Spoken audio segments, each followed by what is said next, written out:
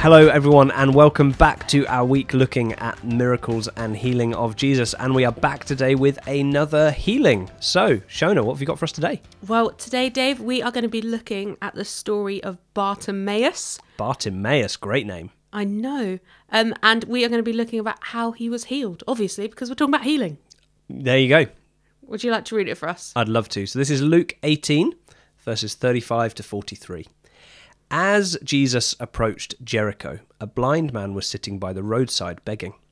When he heard the crowd going by, he asked what was happening. They told him, Jesus of Nazareth is passing by.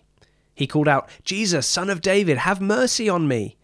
Those who led the way rebuked him and told him to be quiet, but he shouted all the more, Son of David, have mercy on me. Jesus stopped and ordered the man to be brought to him. When he came near, Jesus asked him, What do you want me to do for you? Lord, I want to see, he replied. Jesus said to him, Receive your sight, your faith has healed you. Immediately he received his sight and followed Jesus, praising God. When all the people saw it, they also praised God.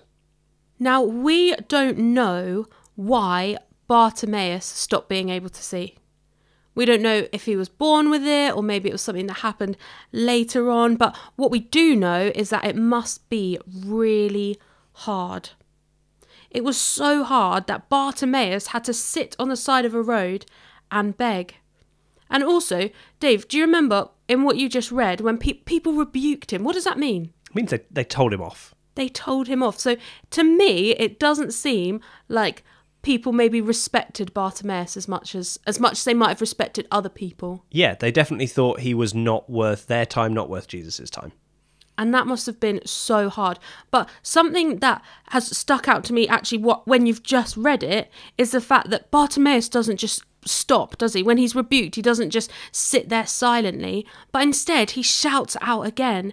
And sometimes I know if I really, really want something, I might ask once, and if I don't get it, I might ask again and again and again. And that's how I know that I really, really, really, really want it. So here we see that Bartimaeus really wants his sight back. He really wants that encounter with Jesus. Jesus said to Bartimaeus, he said, Go, your faith has made you well. Jesus didn't stand there and go, Well, Bartimaeus, I just have a few questions for you. My first question is, you know those 10 commandments that I gave that man Moses all those years ago? Have you actually followed them? Oh, you haven't. Oh, okay. Have you given everything you own away?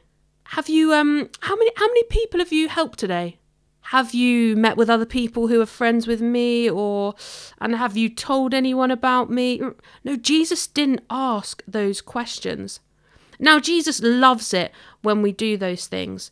And he would have loved it if Bartimaeus had done those things. But the truth is, he didn't. I don't do it. No one does all of those things because no one other than Jesus is perfect. Because all of us, we do this thing called sin. And we've spoken about it before. Sin is the things that keep us far from God. The things that Jesus and God look at and they don't necessarily smile at.